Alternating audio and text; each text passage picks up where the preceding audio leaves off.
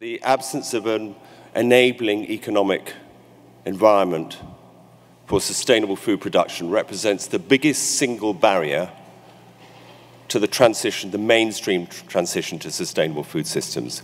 And for people like myself who've been involved with this and advocates of it and involved with developing the organic standards in the organic market, it's been frustrating to see that for all our efforts we've reached a sort of glass ceiling beyond which we don't seem to be able to go through.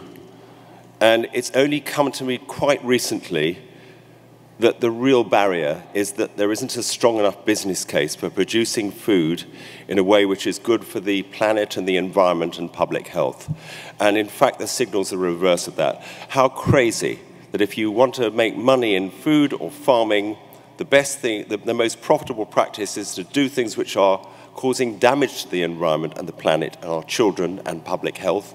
Whereas if you do the right thing in terms of the planet and the people, you probably will make less money or even lose money. Unless we change that, you cannot expect farmers and food producers to make the change that's necessary. So that is why we put so much emphasis on this issue.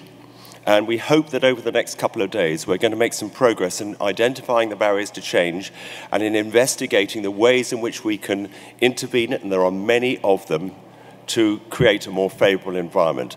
I feel more positive about the possibility of that happening than any time in the 43 years I've been farming and involved with advocacy in one way or another for sustainable food. I think something is going on right now which is unstoppable.